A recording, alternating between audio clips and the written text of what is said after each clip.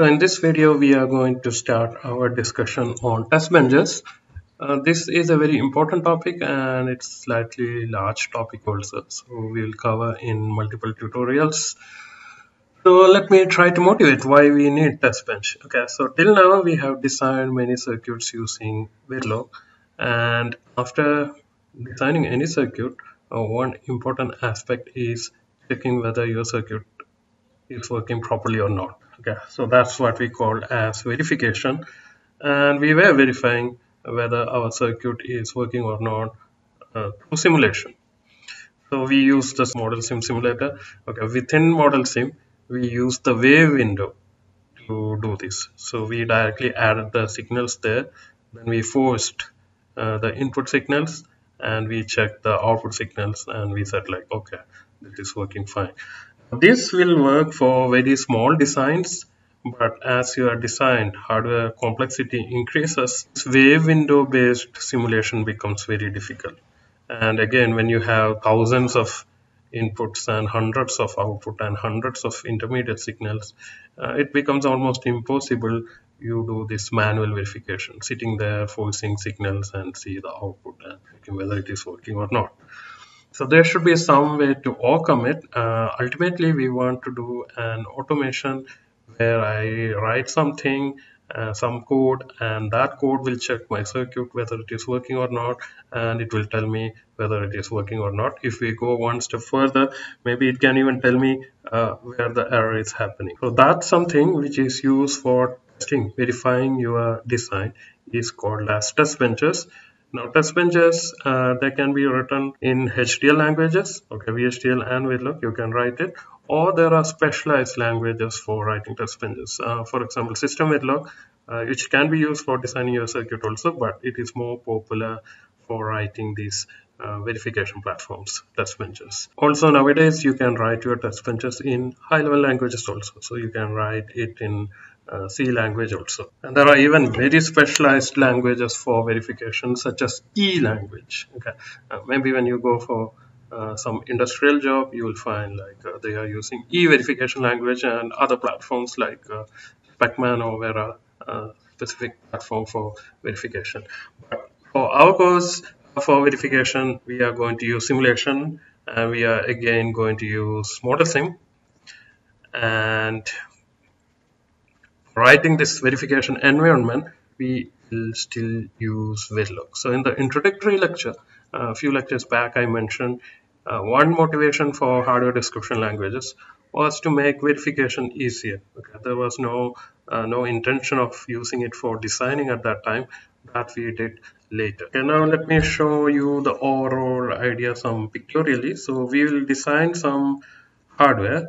Okay, so which will have some inputs and output which we want to test. Now, when you want to test this, what you basically model is the environment in which the circuit is going to sit. Okay, so we will model this entire environment where this guy will be sitting. So this is your hardware and this is this environment. Your hardware under this environment, we usually call it design under test or unit under test. So you usually see people write either DUT or UUT. Okay, design under test or unit under test. That's what we call our hardware which we are going to verify, and this entire environment is modeled by our so-called test bench. So we usually write TB for test bench. So what the TB does, he will inject the inputs to your design. Okay, so he will create some input signals and he will inject those inputs here. Same way, he will take the output from your design. So we'll have some other logic sitting here which will accept the output and will basically verify whether your circuit is working properly or not. Okay, so there should be some way for the test bench to know what will be the expected output. So he is giving the input. Of course, he can calculate what will be the output, and he will compare that expected output from this hardware output. Now, if you ask like, okay, if I use the same logic for designing my hardware and designing this so-called test bench, this environment, of course they will match. Okay, we'll have some bias there. So in industry, how it usually happens is the people who design this actual hardware will be separate from the people who are designing these test benches. So we will have people called verification engineers. So if you look at the job description, you'll see like companies they ask for verification engineers specifically. They are the one who are modeling this environment. They are the one who are writing this test bench. Guys who write this hardware nowadays they are usually called as RTL, design engineers or design engineers. Usually RTL stands for registered transfer level. What exactly is RTL and what does it mean nowadays, I will discuss later. So these are the guys who are writing this hardware. These are the guys who are writing this one. Okay. So they won't, we'll say like they don't talk to each other. So ideally, they'll be using their own logic for writing this one and writing this one.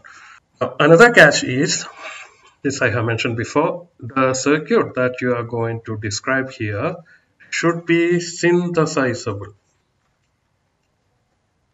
Synthesizable. That means there should be some way to implement it on real hardware. This environment that is used only for verification purpose to check whether it is working or not.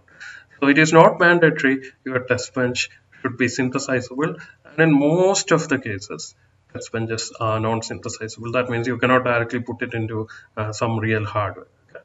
So there is more flexibility for those who are writing test bench. So when I say non-synthesizable, test benches give more options like our traditional programming languages. You can do print function, you can show something on the screen, you can read from file, you can write to file, all these things. Real hardware chips, they cannot directly do these kind of things, right? So there is more flexibility for TBs.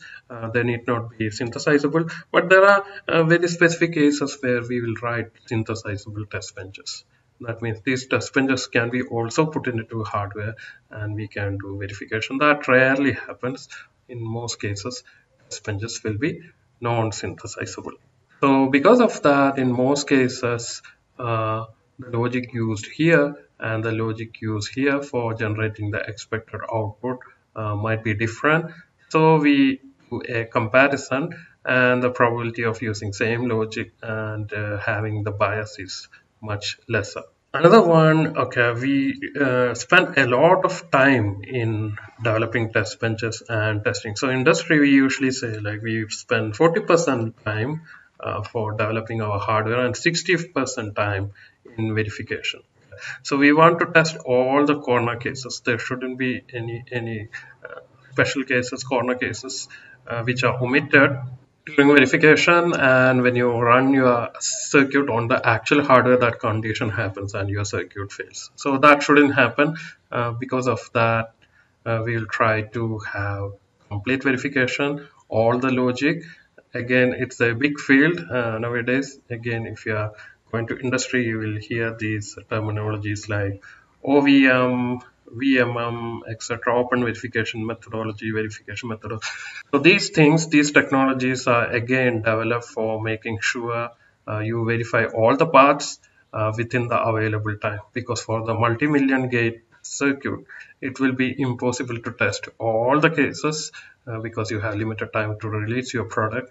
So we'll use some specific verification methodologies so that almost all corner cases are tested. Now, these technologies usually use high-level programming languages.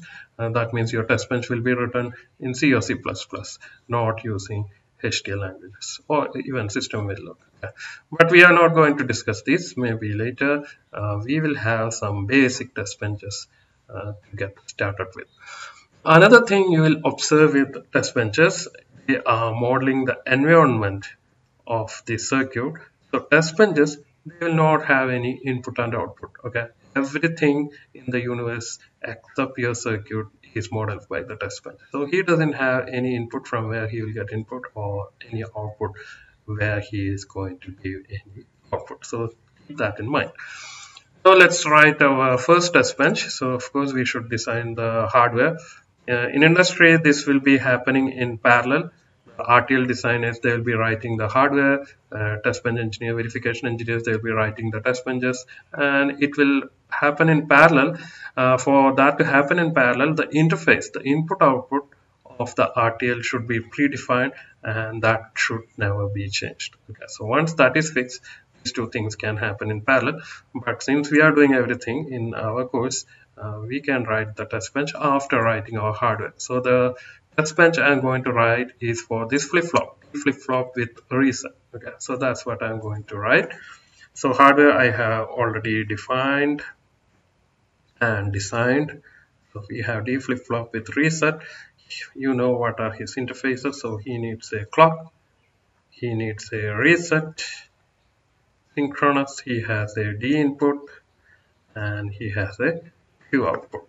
Now I'm going to write a test bench around this one, which will help me to test this guy. Now, for D flip-flop to model, what all things you need. In the wave window, you force the clock signal, right? Now, that clock signal should be provided by the test bench. So we need some logic here. Let's call it maybe clock 10, who will generate the clock signal for me and inject it to the D flip-flop. Then we need some input, let's call driver logic, which will drive this reset signal and the D, and we will have some output verification logic, which will take the output from here and check whether the correct output is coming, or initially at least we will try to display what output is coming. So this is what we are aiming. So let's start writing. So first we'll take a new source file, Verilog itself. So traditionally we will call the Testbench module as just TB. Okay, so syntax is same because this is also Verilog.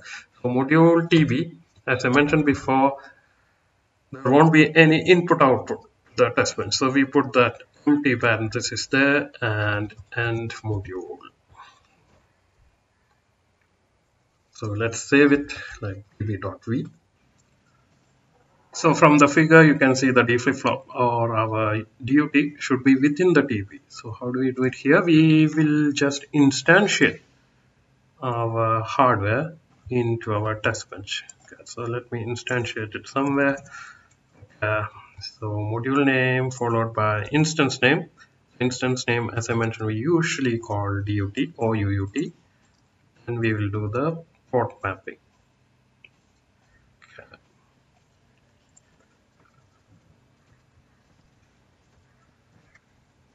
Okay, so the first port that we would like to connect is the clock. Our test bench, again like here, should generate a clock signal. Okay, so what I will do is I will take a signal, keep it high for some time, keep it low for some time, keep it high for some time, keep it low for some time. So that we have done in our timer design. You have seen how to generate that square wave, provided you have a reference clock cycle. Okay, so this bench, it is modeling the entire world. He doesn't have any reference clock cycle, but the advantage here is Testbenches are non-synthesizable, need not be. So we have other technique generate a square wave. Okay, so there are many ways. Let me show one of the ways. So I can write like always at star, looks like a combination logic. I will have a signal, let's say clock, and I will say this signal is not of this signal. Yeah, so if you just do it like that, you'll see this is like a combination circuit. So this will become 1 0 1 0 1 0. It happens so fast. For a clock, there should be some delay between this signal transition. Okay, so let's say I want a clock running at 100 megahertz. That means my period is 10 nanosecond. So I want switching to happen only after every 5 nanosecond. There is a way to say it. I can write like hash 5. Yeah.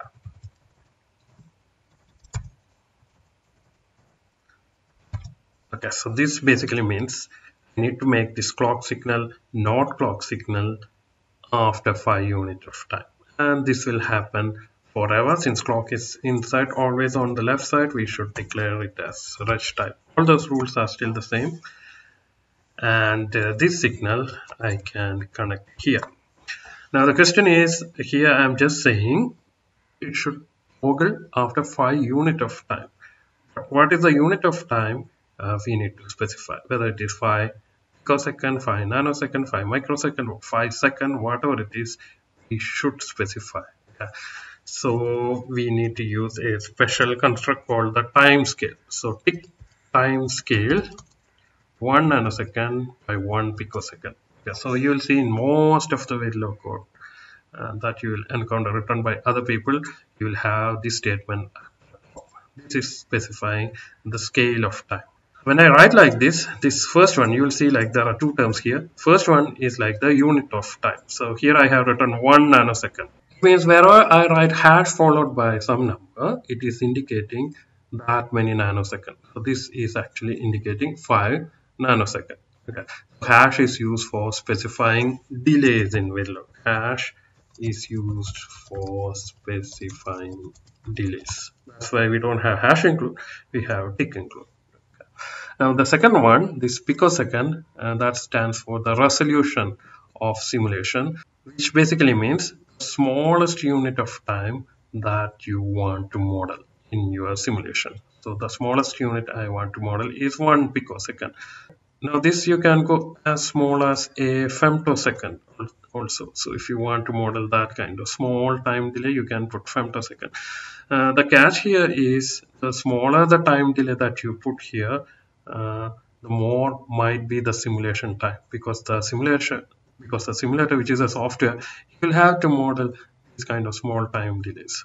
So that will take more time for the simulation to finish. More about it we will again discuss later. For the time being, remember this is the unit of time, this is the resolution. If you write nanosecond here, everything followed by hash represent these many nanoseconds.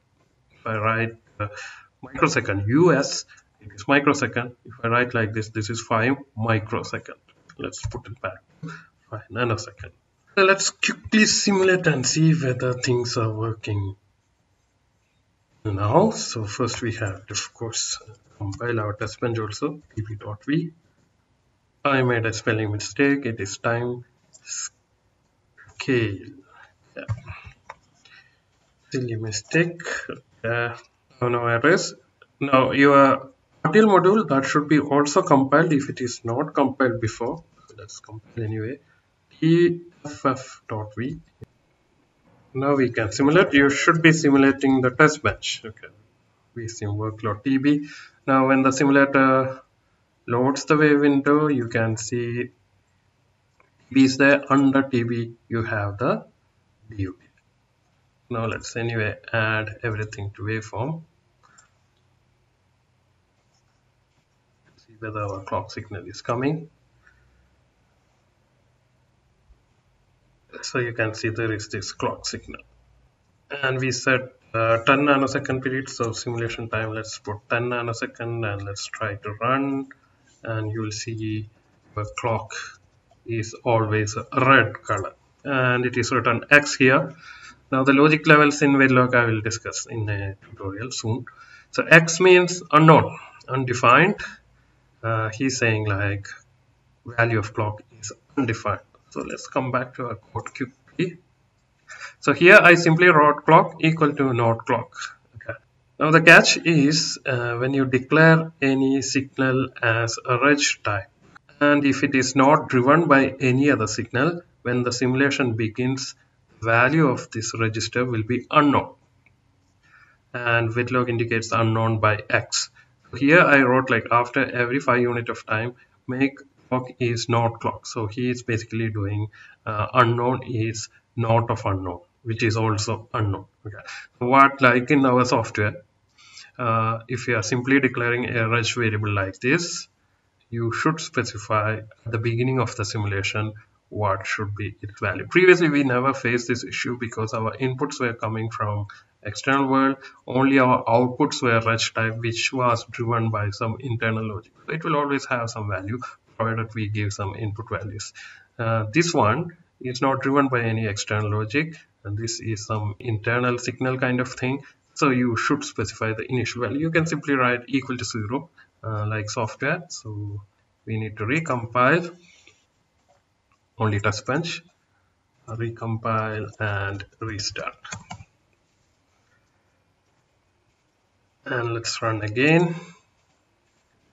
And this time it appears like the clock is constantly 1. Okay, so initialization value, we wrote it as 0, but here it became 0 to 1 and is stuck at 1. It is supposed to toggle after 5 nanoseconds, but that is not happening. Okay, so let's go back to the code and see what is really happening. Okay, so in the code I set like clock equal to 0, and this is where it is supposed to toggle. Now look at the always block here. This we discussed before. So this looks like a combinational circuit always block, because the sensitivity list I put star. That means any signal on the right hand side of assignment changes, this always block is supposed to run. Fine. Okay, so let's see what really happened. So when the simulation starts, clock gets the value 0. From unknown it became 0, so there is some change in clock, so the always block runs. So it changes, and signal on the right hand side changed, so always block executes. So he will change this 0 to 1, and this clock will get 1, and he will wait for 5 nanosecond, right? For the clock to again go back to 0, what should happen? Some signal in the sensitivity list should change, but nothing happens. It never changes, because the only thing in sensitivity list is clock. So this is more like a chicken and egg problem. For the clock to change, the clock should change, this kind of thing. So that's why he is stuck at 1. So what we should do, we will simply remove this sensitivity list. This is like an infinite loop now. So always without any sensitivity, clock is not clock, wait for 5 unit. Yeah, so it will be 0. First it will become 1, wait for 5 unit, then again becomes 0, wait for 5 unit, again becomes 0, so on and so forth. So again we have to recompile, restart. I am showing you all these errors because these errors you might encounter when you write the code. And let's see. And this time you can see we have the square wave coming, and let's see where the edge is changing. Edge is changing at 5000 picosecond, that is 5 nanosecond, right? So that's how we generated the clock. Now there are other ways also writing this clock signal. Let me try to show you some of them. So one thing in Verilog, almost in none of the Verilog code you will see people initializing a signal like this. Instead we use another block called the initial block. Okay, again you can see it's a keyword. It's quite similar to always block. The difference is always block is like an infinite loop. So whatever you write under always block, if there is no sensitivity list, it will run infinitely. If there is a sensitivity list, whenever things in sensitivity list changes, it will run. But whatever you write under initial block will be executed only once at the beginning of simulation. Okay, so here I can write like clock equal to 0 like this instead of this one. So at the beginning of simulation, clock gets 0, and this happens only once. Then this thing happens. Again, every signal on the left hand side of initial block should be also reg type. That is a rule. So you can see exactly same thing will happen if I recompile, restart, and if I run again, same clock signal. Now another style we usually use is we do not separate this initial block and this always block. Instead we will write something like this. Okay, let me comment this out. We will use another keyword, forever. See, these things forever and all you cannot use when you are writing synthesizable code. This cannot be synthesized. Forever is used for representing an infinite loop.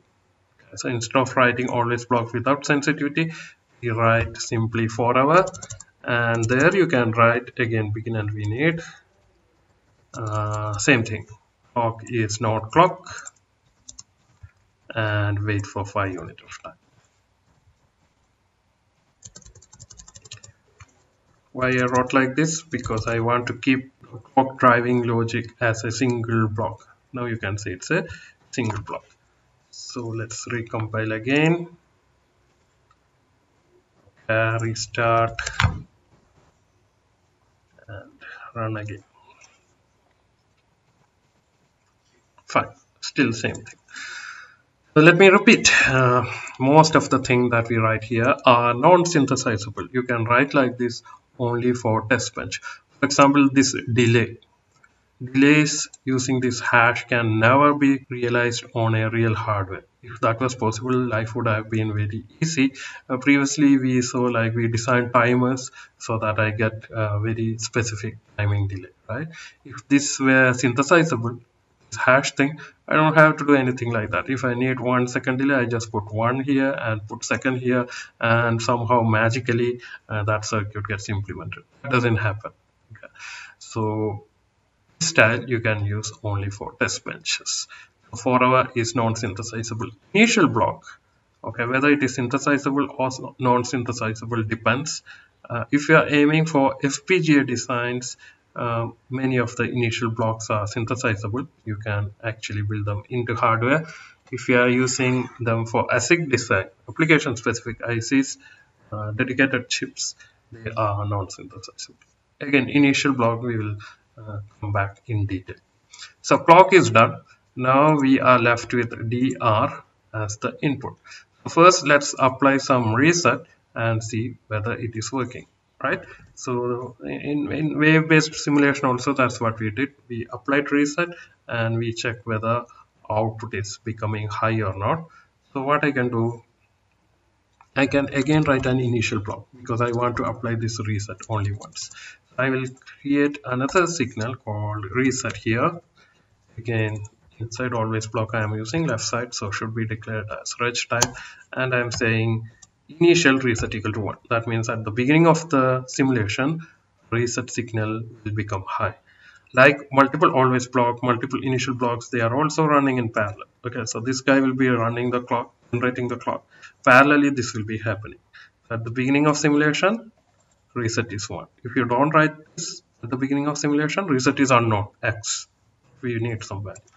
And we will apply reset for some time. We will keep it high for some time. How long we should keep it? Let's say some random time. Since it is synchronous, it should be high at least for 1 clock cycle. Okay, at least for 10 nanoseconds. Let's keep it high for 100 nanoseconds. Okay, I made it high. After that, I made reset signal low. Okay, fine. So you can observe what is happening in the output. So let's put in here. Let's take this reset and let's connect it to R here. Let's recompile and restart. Okay, so in the wave window, I would like to see this reset signal also. So I will go here. I will again add to wave. So he will add everything again, so I can see clock and reset. I would also like to see what output is coming out of the flip-flop. That will not automatically come here. When you right click a module and say add module, it will show only the input, output and intermediate signals of that module. Since TB doesn't have any input output, that is not here. These two are declared inside TB, so they are coming. If I want to see the input output from this guy, I need to click that and say add. So now I can see clock T RQ. Let me put a divider. Yeah, so I can put divider and let's say D flip-flop there, and this divider I can put here so that I can easily see. Okay, now let's run. You can see this clock is from TB. This clock is the input clock of D flip-flop. Since we instantiated, this is coming here also. So reset I made high here. He's getting that reset. Because of that, my Q output is low. This D is the input to the D flip-flop. It is blue in color. I guess I mentioned before. Blue stands for high impedance. Red stands for unknown. Green stands for 1 or 0. These are the default colors. Of course, you can go to settings and change them. But these are the default color. It is blue because this is an input. And he's basically saying nobody is drawing the input. That is why it is blue. Okay, so let's see whether reset gets deasserted after 100 nanosecond. Okay, so let's run for some time. And you can see after 100 nanosecond here exactly reset became low. So he also got reset low, and Q became blue because we wrote like if there is no reset, output is same as input. So input is blue, so output also became blue. In real hardware, it never happens like that. Okay, in real hardware, the input will always have some value, 1 or 0. There is no question like nothing is connected. Okay, so we need to drive these inputs also. So let's go back and try that. But if you wish, you can write it in a separate initial block or can use the same initial block. Let me use the same initial block. So let's call it in D or something to indicate that is the D input. Again, let me make it as when you start the simulation as 0. After 100 nanosecond, I remove the reset. Let's wait for another 100 nanosecond and make it 1, and maybe wait another 100 nanosecond and make it 0. Okay. Of course, none of these are synthesizable. Okay. Only for modeling I'm writing. Synthesizable code you can never write like this, because here you can see it is clearly sequential execution. First this happened, then it happened 100, then this, then this, then this. Okay. And let's connect this in D here. Okay, we need to recompile and restart, and let's run. Here let me put some large value, some 100 nanosecond for one click. Okay. So let's see what really happened. So this time you can add the D here also, but I can look at the same D. At the beginning it is 0, and you can see here it became high when 200 nanosecond. Why? Because initially it is 0, here 100 delay, here another 100 delay. After that only it is becoming 1. So from the beginning of simulation, after 200 nanosecond, it became high. Here 300 nanosecond, it became low. Now look at the value of Q. Q became high here, Q became low here. Do you find any issue here? This is not the way it behaved when we did it using forcing, right? You remember D flip-flop, it is supposed to add one clock latency. I made D high here, but Q immediately became high here. Here I made D low here. Here he immediately became low. So what is happening? If you clearly understood the behavior of blocking assignment statement, you should be able to tell it. Okay. So whenever we are forcing using wave window, value of signal will be coming delta t after the clock edge. Okay. Now when you are directly modeling it using code, you have two options. You can either use this guy or you can use this one. So when you are using this one, that means the value of d immediately changes. Okay. At the clock edge, this is the value. So that is why if you ask me now what is the value of d here at the clock edge, it is 1. That is why q also got 1. Same here, d became 0, so q became 0. If you really want to model it, we want to model like my input d is changing slightly after the clock edge. That is how it happens in real world also, not on exact clock edge. So how can you do it? First of all, you want to make sure D is changing only after a clock edge. So basically from the simulator, I will say wait for a clock edge. So if I write something like this, again non-synthesizable, only in dB. Okay. So you can write like this at posage clock inside this initial block. So this basically means, okay, make reset 0, wait for 100 nanosecond. After that, wait for the next clock edge. That is what this means. Okay. Then make D1 using our non-blocking assignment. Then again wait for 100. Then wait for next edge of the clock. Then make it 0. Now let's see what happens. Compile, restart, run.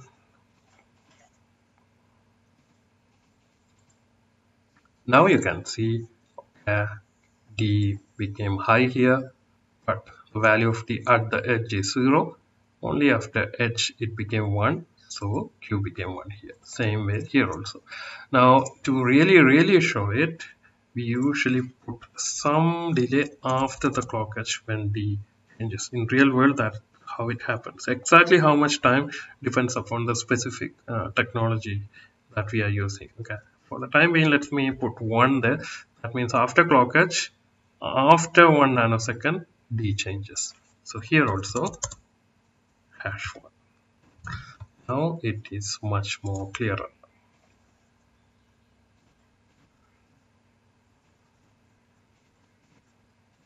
Start and let's run it. So you can see, like, if I zoom in, here is the clock edge. D is changing 1 nanosecond after the clock edge. So no confusion. Q changed on the next clock edge. In real world, this Q will also come after the clock edge, depending upon the propagation delay of the flip-flop. How to model the propagation delay of flip-flop, we will see later. That is the RTL part, we'll see later. Okay, so everything seems fine. Now only thing left is the output, checking the output. Okay, now you have to connect some signal here. Let's call it out Q. What should be the type? Remember, any signal that you connect to the output of the module should be declared wire type. So it should be wire type. Okay. Okay, so let me show you some other thing. I just want to print what output is coming, and I want to print only when that output is changing.